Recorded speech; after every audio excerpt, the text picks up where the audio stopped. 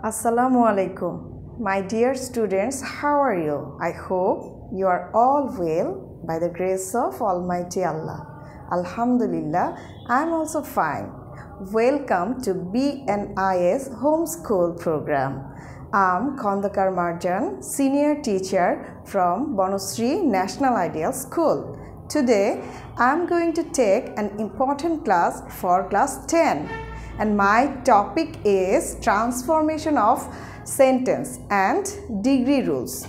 So my dear students, let's start the class. Class 10, subject English second paper, teacher Khandaker Marjan, and my Facebook ID is Khandaker Marjan, mobile number 09414379772. So my dear students, today we will learn transformation of sentence degree rules. And at first we know the meaning of degree. Okay? তাহলে degree অর্থটা কি আগে আমরা জানবো। Degree মানে হচ্ছে দুই বা ততোধিক ব্যক্তি, বস্তু বা প্রাণীর মধ্যে দোষ বা গুণের তুলনা করার পদ্ধতিকে কম্প্যারিজন অফ অ্যাডজেক্টিভ বা ডিগ্রি বলে। একে তিন ভাগে ভাগ করা যায়। এক নাম্বার হচ্ছে পজিটিভ ডিগ্রি, দুই নাম্বার কম্পারেটিভ ডিগ্রি, তিন number superlative degree. Positive degree কাকে বলে? যখন কোনো ব্যক্তি বা বস্তু বা প্রাণীর সাধারণ গুণ বোঝায় তখন তাকে আমরা কি বলবো? পজিটিভ ডিগ্রি বলবো। যেমন he is a good boy. Okay. Number 2 হচ্ছে কম্পারেটিভ ডিগ্রি, যখন দুটি ব্যক্তি, বস্তু বা প্রাণীর মধ্যে তুলনা করা বোঝায় তার রূপকে তখন আমরা কি বলবো? কম্পারেটিভ ডিগ্রি বলবো। এখানে কম্পারেটিভ মানেই হচ্ছে দুইটা ব্যক্তির মধ্যে তুলনা বোঝাবে। যেমন দেখো, he is taller than you, he is taller than you. এই হি এর সাথে ইউ যে এই দুইজনের মধ্যে কি হচ্ছে? তুলনা করা বোঝাচ্ছে, তার জন্য এটা হচ্ছে কম্পারেটিভ ডিগ্রি। এখন আমরা শিখব সুপারলেটিভ ডিগ্রি কাকে বলে। যখন দুইয়ের অধিক ব্যক্তি, বস্তু বা প্রাণীর মধ্যে তুলনা করা হয় তখন তার রূপকে সুপারলেটিভ ডিগ্রি বলে। তার মানে হচ্ছে আমরা কি করব? দুইয়ের বেশি হলে সেটা 3 হতে পারে, 4 হতে পারে, 100 হতে পারে, 1000 হতে পারে। তো তার মধ্যে যদি তুলনা বোঝায় তখন সেই রূপটাকে আমরা সুপারলেটিভ ডিগ্রি বলবো। এক্সাম্পল হিসেবে আমি দিয়েছি, he is the tallest boy in the class. এই দেখো, ক্লাসের সব ছেলেদের মধ্যে সে ছিল সবচেয়ে কি? সে হয় সবচেয়ে লম্বা। এই জন্য এই যে টলেস্ট কথাটা আমরা বসিয়েছি। সো পজিটিভ, কম্পারেটিভ আর সুপারলেটিভ কাকে বলে মোটামুটি আমরা বুঝতে পেরেছি। এই অর্থটা জানার পরে এখন আমরা শিখব আমাদের ট্রান্সফরমেশন অফ সেন্টেন্সে যে ডিগ্রি রুলস রয়েছে সেই রুলসগুলো। কম্পারেটিভ ডিগ্রির যে রুলসটা সেটা হচ্ছে, প্রথমে আমাদের ডিগ্রি অফ কম্প্যারিজন জানার জন্য আমাদের পজিটিভ, কম্পারেটিভ এবং সুপারলেটিভের যে বডিগার্ড রয়েছে ওই সম্পর্কে আমাদের পুরোপুরি ক্লিয়ার ধারণা থাকতে হবে।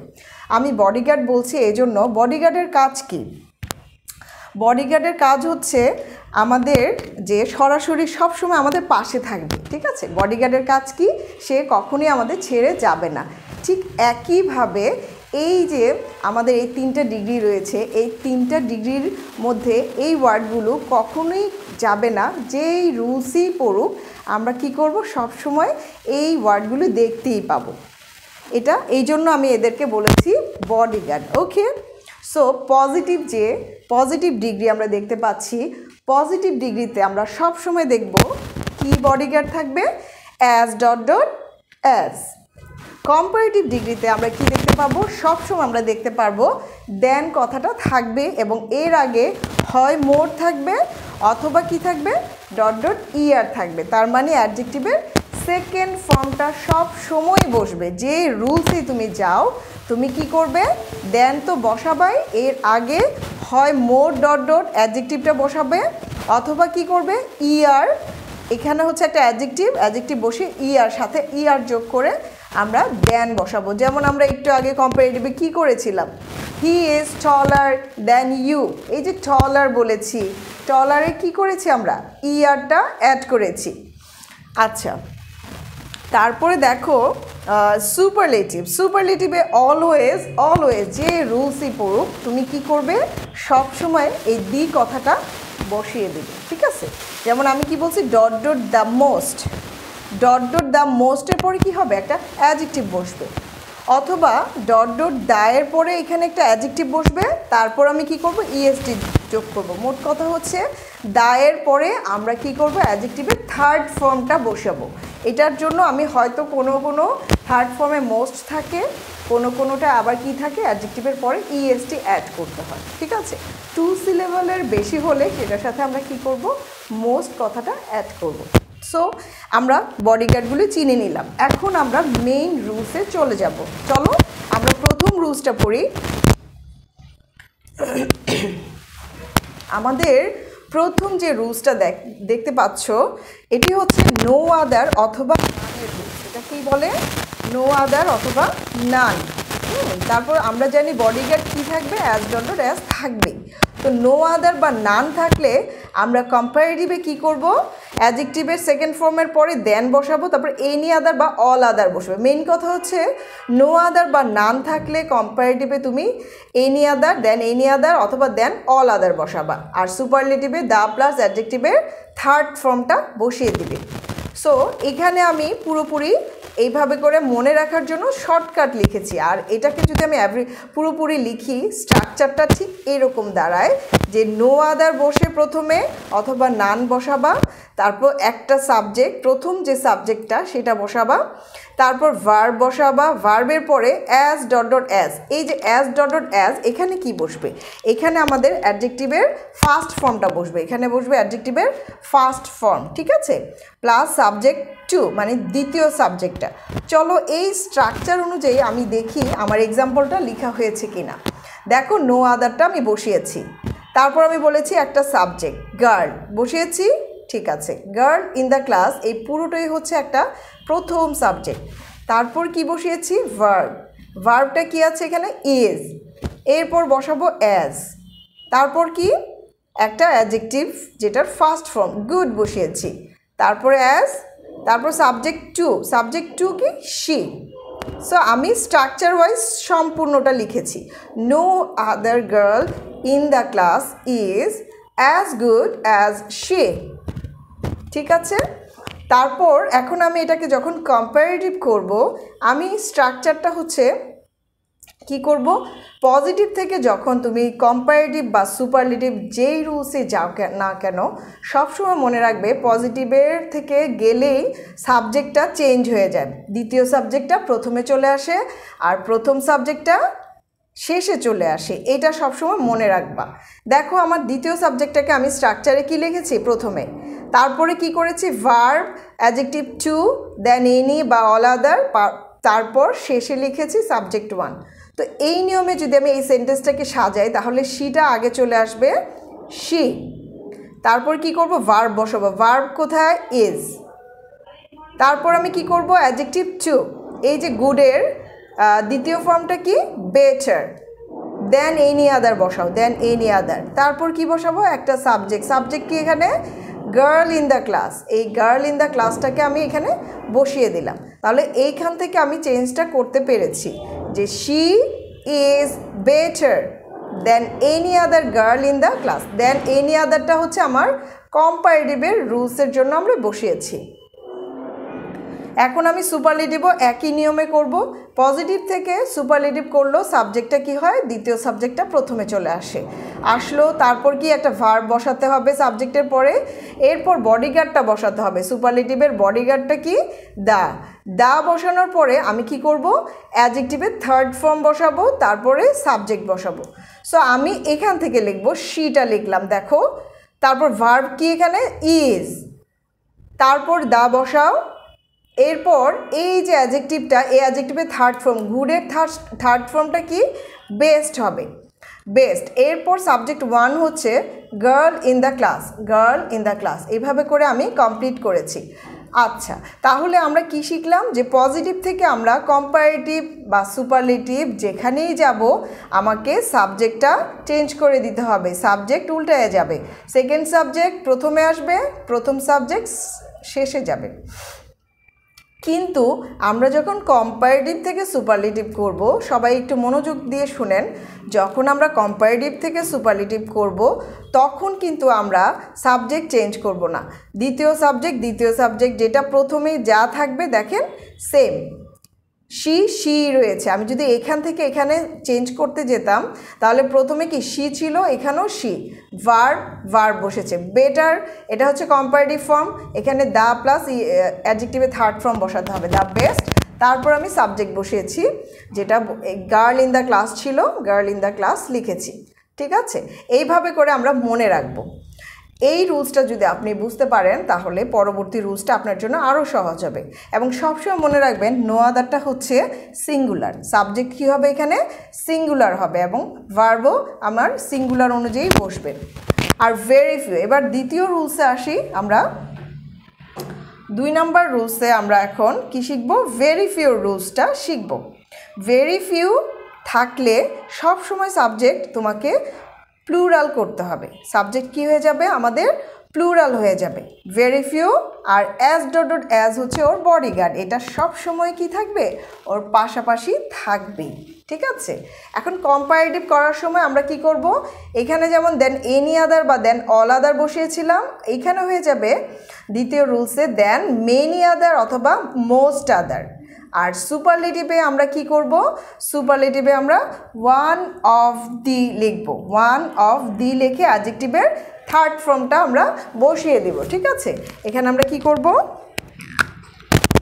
এখানে আমরা একটা অ্যাডজেক্টিভের থার্ড ফর্ম লিখব। ঠিক আছে, আচ্ছা এখন দেখো ভেরি ফিউর থাকলেই তুমি শুধু মনে রাখবে, ভেরি ফিউ থাকলে আমি কি করব, দেন মেনি আদার বা দেন মোস্ট আদার বসাবো কম্পারেটিভে, আর সুপারলেটিভে ওয়ান অফ দ্য বসাবো, ওয়ান অফ দ্যার পরে অবশ্যই অ্যাডজেক্টিভের থার্ড ফর্ম বসবে।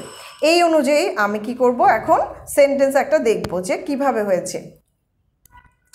Very few boys in the class R as small as Rana. দেখো এই যে ভেরি ফিউ বসিয়েছে এই জন্য সাবজেক্টটা কি হয়েছে, এখানে প্লুরাল হয়েছে, in the class, boys in the class. এখন এই জন্য আমার এখানে ভার্বটাও আর লিখতে হবে। ঠিক আছে, আর as small as Rana. So আমি এই সেন্টেন্সটা যে লিখেছি কিভাবে লিখেছি, এখানে স্ট্রাকচার দেওয়া আছে। আমি কি করেছি, সেম নো আদারের মতোই, দেখো ভেরি ফিউটা বসবে প্রথমে, তারপর আমি কি বসিয়েছি, সাবজেক্ট একটা বসিয়েছি, তারপর ভার্ব বসাবো, ভার্বের পর অ্যাজ ডট অ্যাজ, তারপরে কি সাবজেক্ট টু, শুধু নো আদারের জায়গায় ভেরি ফিউ কথাটা। দেখো তো এই নিয়মে আমি যখন কম্পারেটিভ করব আমার স্ট্রাকচারটা হয়ে যাবে প্রথমে সাবজেক্ট টু, তারপর ভার্ব, এরপরে কি অ্যাডজেক্টিভের সেকেন্ড ফর্ম বসিয়ে দেন মেনি আদার বা মোস্ট আদার বসাবো, এরপর সাবজেক্ট ওয়ান বসাবো। সো আমরা আসো কিভাবে হয়েছে দেখি। এই যে এই সেন্টেন্সটাতে রানা হচ্ছে দ্বিতীয় সাবজেক্ট, এই দ্বিতীয় সাবজেক্টটাকে তুমি প্রথমে নিয়ে আসো রানা, এরপর ভার্ব কি এখানে আর ছিল, রানার সাথে আর হয় না, আমার অর্থ বুঝে আমাকে এখানে ভার্ব বসাতে হবে। রানা যেহেতু singular, that is Y I use here is, Rana is. এরপর আমার করতে হবে ভার্বে, এই যে এখানে অ্যাডজেক্টিভ যেটা স্মল, সেই স্মলের অ্যাডজেক্টিভের সেকেন্ড ফর্ম হচ্ছে স্মলার, তো আমি স্মলার বসিয়েছি, দেন মেনি আদার বা মোস্ট আদার কথাটা আমি কি করব এখানে বসাবো। So Rana is smaller than many other boys in the class. ঠিক আছে, কিভাবে হয়েছে, আর ভেরি ফিউ কাটা যাবে, ভেরি ফিউ নো আদার এগুলো উঠে যাবে। সুপারলেটিভ করতে হলে তুমি একইভাবে কি করবে, রানাকে নিয়ে আসবে, ভার্ব নিয়ে আসবে, রানা ইজ, তারপর কি করবে, এইখানে আমাদের সিস্টেম হচ্ছে ওয়ান অফ দ্য। দেখো সাবজেক্টের পরে ভার্ব বসানোর পর আমি কি করব, ওয়ান অফ দ্য বসাবো, ওয়ান অফ দ্য। এরপর অ্যাডজেক্টিভের থার্ড ফর্ম কি, স্মলের থার্ড ফর্ম কি, স্মলেস্ট, এখানে স্মলেস্ট হলো। তারপর সাবজেক্ট ওয়ান হচ্ছে এখানে boys in the class, পুরোটুকুই boys in the class. এইভাবে করে তুমি ভেরি ফিউ দিয়ে সেন্টেন্স মেক করতে পারবে। অনেক সময় পরীক্ষা আমাদের দেখা যায় ওয়ান অফ দ্য দিয়ে সুপারলেটিভ ফর্মে আছে, ভেরি ফিউ করতে হয়। তো এইটাকে যখন ভেরি ফিউ রুলসে করবে তখন কিন্তু আবার আর হয়ে যাবে, ইজ কিন্তু থাকবে না। তো বুঝে তুমি তোমার সাবজেক্ট অনুযায়ী তুমি ভার্ব বসাবে। ঠিক আছে, আর সবসময় মনে রাখবে ভেরি ফিউ হচ্ছে প্লুরাল, নো আদার হচ্ছে সিঙ্গুলার।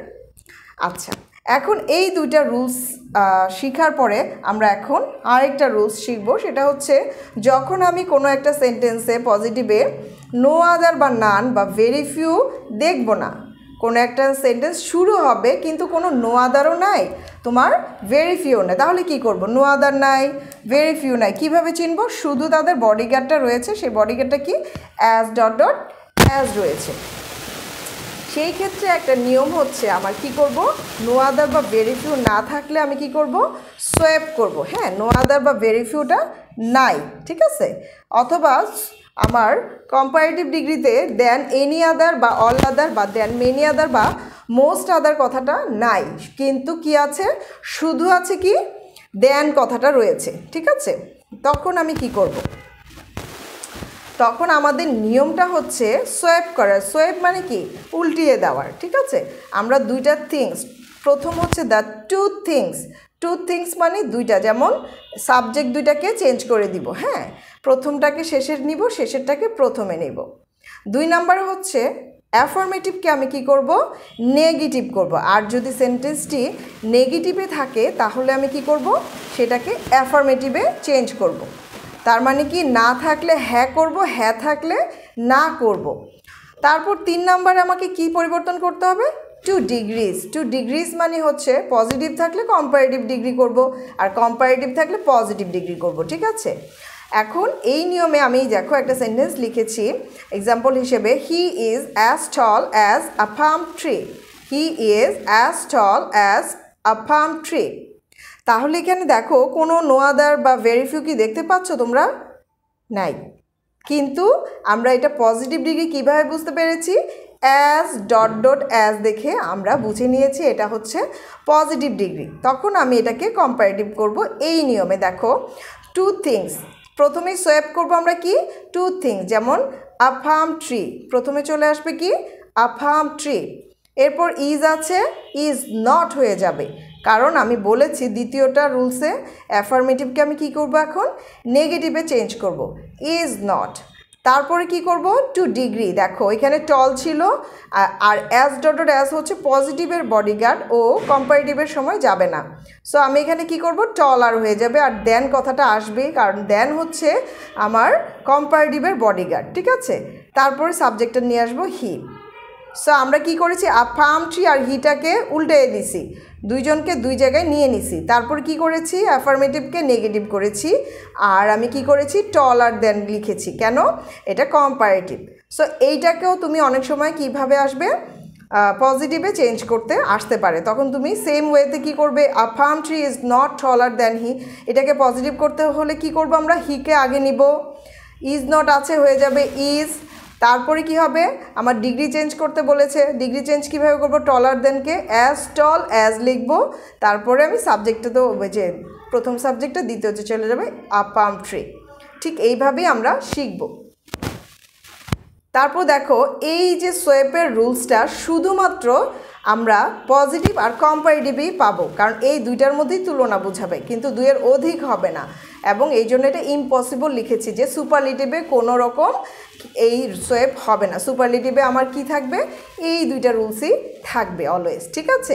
আমরা হয় এটা করবো adjective the plus অ্যাডজেক্টিভের third form বসাবো, অথবা ওয়ান অফ দ্য। তো খুব সহজে আমরা এই দুইটা রুলস যদি মুখস্থ করে ফেলি সবাই বুঝে, তাহলে পরীক্ষায় আমরা অবশ্যই 100 মার্কস, এই 100% আমরা কি করব? আনসার করতে পারবো ডিগ্রি থেকে। তো আমি এইভাবে করে তোমাদের চার্ট করে দিই সবচেয়ে ইজি ওয়েতে। আমি আশা করি তোমরা সবাই ভালো করে বুঝতে পেরেছো আজকের এই ক্লাসটি, এবং তোমরা যদি বারবার এই ইউটিউব ক্লাসটি দেখো আমি শিওর যে তোমাদের আর ডিগ্রি নিয়ে কোনো প্রবলেম থাকবে না, ঠিক আছে? তোমরা বাসায় অবশ্যই প্র্যাকটিস করবে। নেক্সট টাইম আরও নতুন কোনো ক্লাস নিয়ে তোমাদের সামনে হাজির হব। এই পর্যন্ত তোমরা ভালো থেকো। আর আজকের এই ক্লাসে কোনো হোমওয়ার্ক থাকবে না, এটা হচ্ছে তোমাদের সম্পূর্ণ বোঝার একটা ক্লাস। আমি আশা করি তোমরা বুঝতে পেরেছো। সবাই ভালো থাকবে, সুস্থ থাকবে। আল্লাহ হাফেজ।